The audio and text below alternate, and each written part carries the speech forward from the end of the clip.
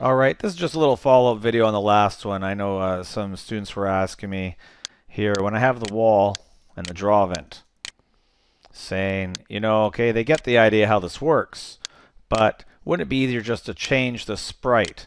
Why constantly ask, well, if the damage is this, draw this. If the damage is this, draw this. If the damage is this, draw this. Why not just change the sprite of the object and it's just done when I get hit by an arrow? And you know what? That is probably the best way to do it. This here constantly requires in the draw event that these questions are being asked. The main purpose was just to show you what you could do in the draw event if you ever find you need to do it this way. So for example, instead of doing all this code here, you could have just left it draw sprite, sprite index, and you can actually just do this. I could take all this out. I can actually leave this as the variable sprite index. You have to remember, every object keeps track of its sprite with the variable sprite index. So sprite index is set to something. I mean, when a wall is made, it's set to sprite wall. So this is drawing out sprite wall. Then what you could do is you could say when I'm hit by an arrow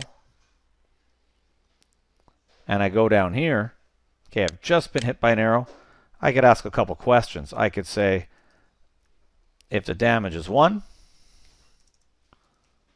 sprite index switches to sprite wall 1.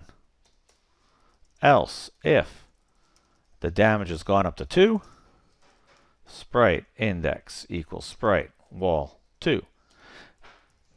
Else if, and you could keep going.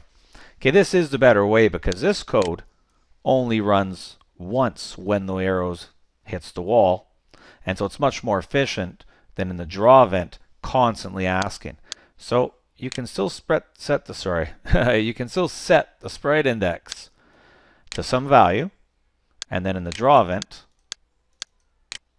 just put sprite index, and whatever the current sprite index is set to, that's the sprite it's going to draw. Okay, so that's another popular thing you can do in your code. Thanks for watching, and now try the challenges.